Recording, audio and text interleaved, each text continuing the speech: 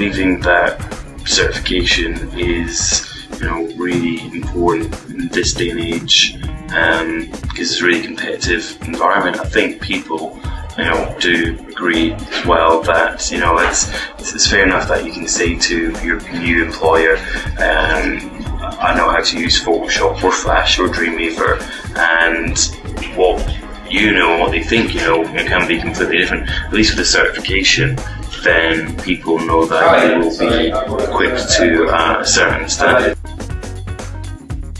Until the Adobe Certified Associates exam came into play, the only way that you could get accredited for using Adobe software was to have an Adobe Certified Expert certification, and to know that you need to know the software back to front. And you usually have at least 2 years experience of using the software, and to be honest, most people could never even achieve that standard unless they were using it every single day. So at least when the Adobe Certified Associate credential came about, it was a way for people to say, hey, it's not that I just know the software, I do know the software to this certain level, and it just looks great for people who were maybe applying for their first job, or someone who just wanted that kind of stamp of approval to say, yeah, I do know the software. It has been very, very positive. We weren't sure how things would go. We did rewrite quite a few of our training courses to put the testing, the Adobe certification in at the end of the week.